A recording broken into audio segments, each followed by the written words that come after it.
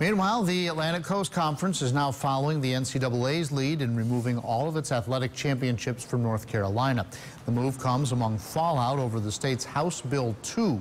Some say the law can lead to discrimination against the LGBT community. The ACC voted then to relocate its December championship in Charlotte until the law is repealed.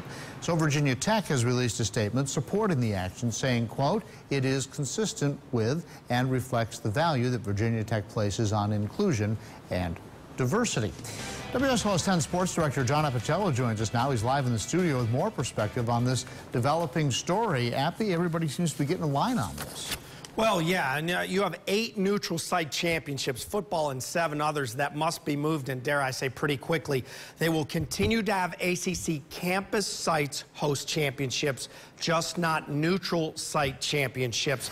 Important to understand that. The first to be affected, women's soccer. That's just over 7 weeks from now, November 4th and 6th.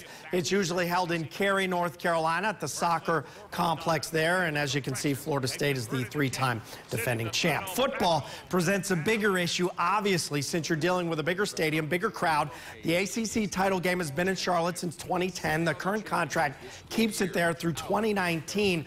So Tampa would probably be the first phone call for the league, as the game is scheduled for December 3rd, and Tampa held it there for 2 years before Charlotte. The Hokies won an ACC title in 2008 over Boston College in the game you're looking at in Tampa.